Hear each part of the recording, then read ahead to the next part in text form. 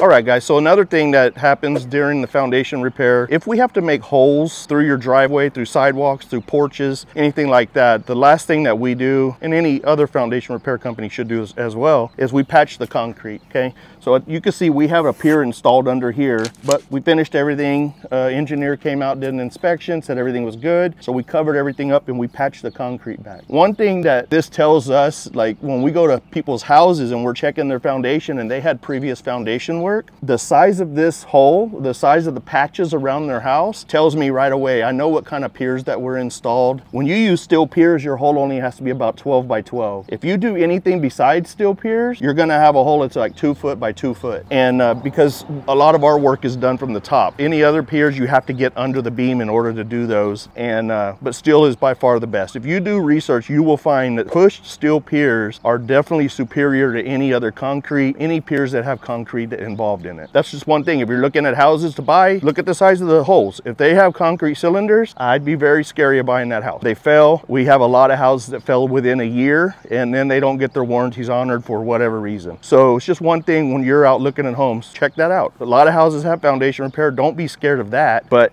I would be scared at the holes. If you go up there and you see 2 by 2 holes everywhere, patches, I would be scared of that.